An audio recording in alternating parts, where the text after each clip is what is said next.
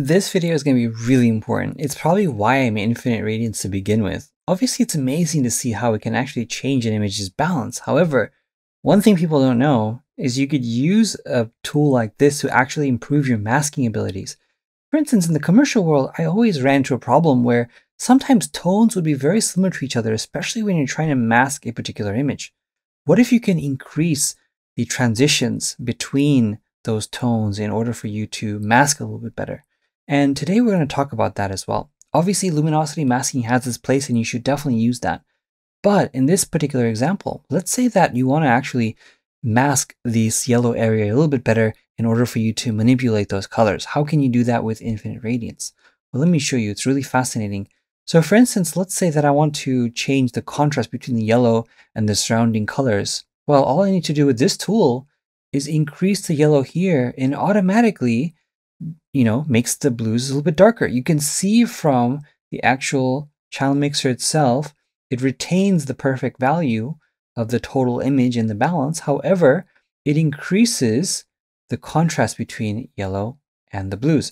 Now I can push that even further and go to say like 200, which is what I want for this, which is one of the reasons why we added such a strong, intense slider.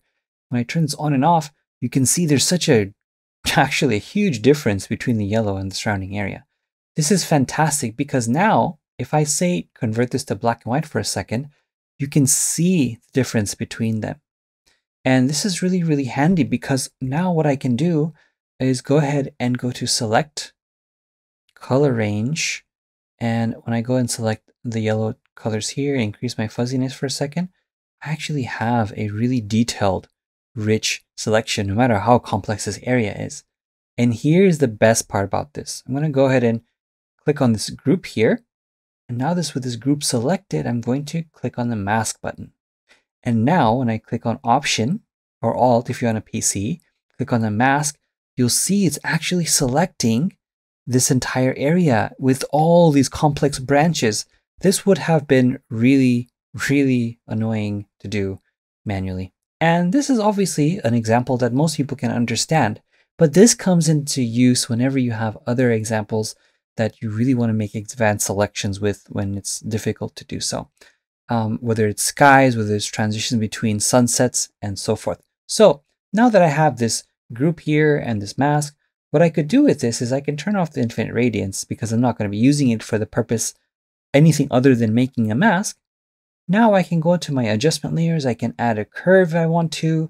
I can increase the curve. You can see it increases the yellow, but also the reds. If you don't want that to happen, I can go to my mask again and simply go ahead and use a regular brush set to black with 100% opacity and flow. Let me change my hardness to 0% here for a second.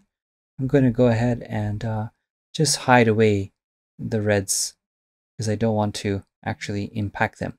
Now this image was shot by Aakaash Bali, who was a really great photographer, and he really had this nice Stranger Tones looking vibe going on. So I said, I really would love to use this image to show people what he could do. So there we have it. You can see the yellows. You can see the way that they're hitting the branches here.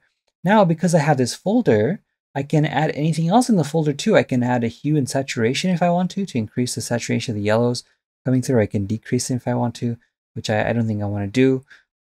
You can also go ahead and go to select, and you can change, different things by going to select and mask if you want to. You can feather the selection, etc. So those are some of the things to keep in mind when you're working with masks. You can do so much with them once they're already established. I can also change the hue of the area itself in case I want more yellow, more red, etc. I can also go ahead into the curves and increase or decrease the curve as well. So you can change the interpretation of the image. I can increase the bright point of the image as well, and so forth. So this should give you a good example of how we went about and did this.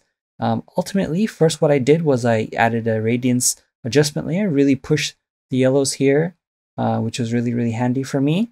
And then after that, I went ahead and used select color range, made a selection. Then I added a folder, added a mask from that selection. Then I just simply added the curves and the hue saturation within that folder. and brush black anywhere else that I didn't want it to affect the image. And there you go. I'm able to get some really nice advanced masking. I can also do the same for the reds and tone that down if I want to. This gives you a really good idea of what's possible. And keep in mind, it's also making a really nice selection of these yellows in the branches really, really nicely. Anyways, I hope you found this useful, and I can't wait to see how you use this technique in your work.